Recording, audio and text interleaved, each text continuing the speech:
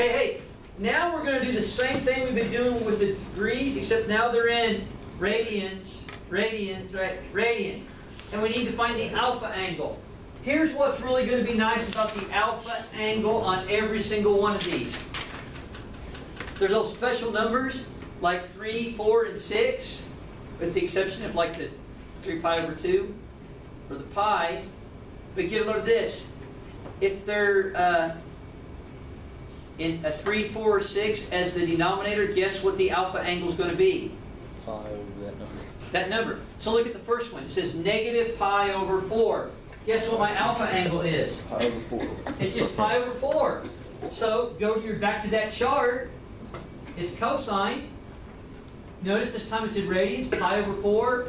Cosine is what? Square root of 2 over 2. Only it was negative what, right? Pi over 4, right? So what quadrant is negative pi over 4 in? Well, instead of going up pi over 4, you actually what? Go down what? Pi over 4. So, I forgot what we find out. Cosine? Yes, it's cosine, right? What is cosine in quadrant 4? Positive. Positive. So therefore the answer is what? Positive what? Square root of 2 over 2. Okay? And let's see if we're right. Yay! Okay, look at this. You got 3 pi over 4. Guess what the reference angle is going to be? No, just pi over, ignore the 3's, just what? Pi over 4. So I'm going to go back to my worksheet. This one's sine. Sine at pi over 4 is what? Square root of 2 over 2. Only, I forgot what angle we're looking for. 3 pi over 4, right? Where is 3 pi over 4? What quadrant? 2. It is in quadrant 2. And what is sine in quadrant 2? Positive. So it's positive what? Square root of 2 over 2. Okay. And now we have what? Tangent 3 pi over 4. Well, guess what?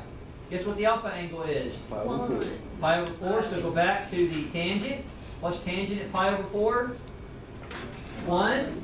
Only 3 pi over 4 we know is in quadrant 2. What is tangent in quadrant 2? So the answer will not be positive 1, but Negative 1. negative 1. Negative 1. Yay, we're getting them right. We're doing good. Look over here at cosine 2 pi over 3. Just ignore the 2. What's the alpha angle? Pi over 3.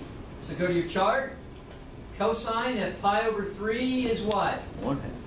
1/2. Now, my question was, we're in what? We were what quadrant? It was 2 pi over 3, right?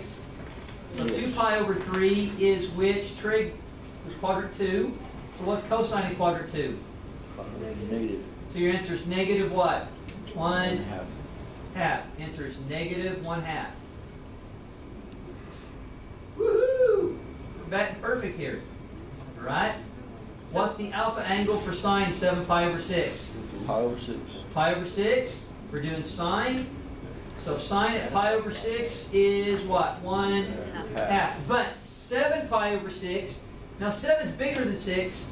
So I know it's in quadrant 3 or 4. Is it in quadrant 3 or 4? 7 pi over 6. 4. 3. And what is sine in quadrant 3? Negative. So our answer is negative what? Negative 1/2. Whoops, did I get the right thing there? Sine 7 pi over 6 should be negative 1/2. Woo! Now this one's a little different. 3 pi over 2, which technically the alpha angle is still pi over 2. But let's go look at our chart. Look what I did. Look, we have 3 pi over 2 on the chart. And it says what? Tangent, right? Yeah. What is tangent at 3 pi over 2? Under